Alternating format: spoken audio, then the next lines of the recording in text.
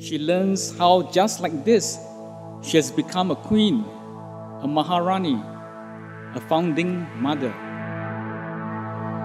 Here is a culmination of dreams of writers, readers who come together, congregate to give and share the pleasures of literature to and for a wider audience. It has been 50 years of dreaming. May we never stop.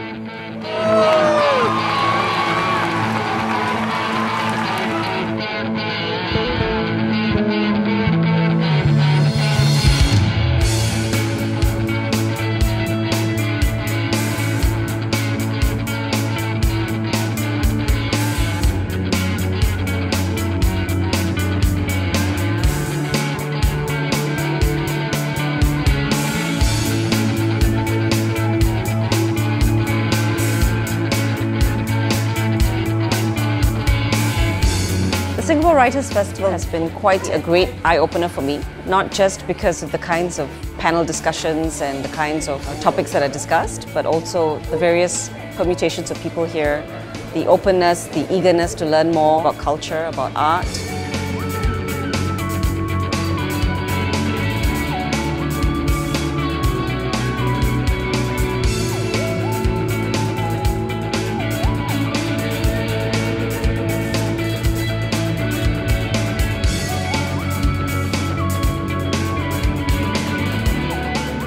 WF for bringing Michael Sandel here. I was really happy that I got to watch him in person, giving his famous Socratic dialogue.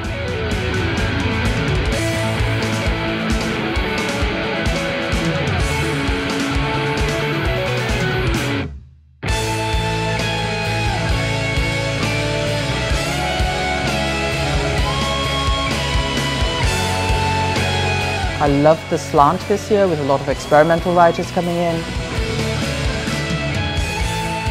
And I love it that there are music bands here as well.